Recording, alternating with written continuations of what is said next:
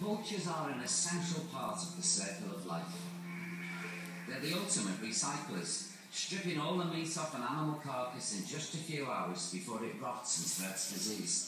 You know what I was going to have for me tea? A hamburger. Kerry lives here with around 80 vultures and a menagerie of other animals. Will I give you a stick here, Paul? If they come here, just give it to them. It's just to keep them occupied. They're exceptionally curious. He's a nice stick. So you need to just watch your pants and your feet and stuff. Yeah. They're like little kids. There are over 20 species of vulture, but the majority of the birds here are Cape vultures. And they're a very romantic breed. They meet, they fall in love, and they mate for life. Ooh la la. You can't just put a male and a female vulture together. They're like choosing themselves. I love that. I love that, but the Becky. Yeah.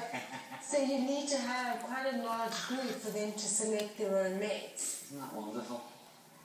Of course, I'm here to meet the baby of the bunch. His mum and dad are in this enclosure, but first-time parents only have a 5% chance of their chick surviving. So Kerry incubated and hatched the egg herself. This is PJ. He's 3 months old now. There you go.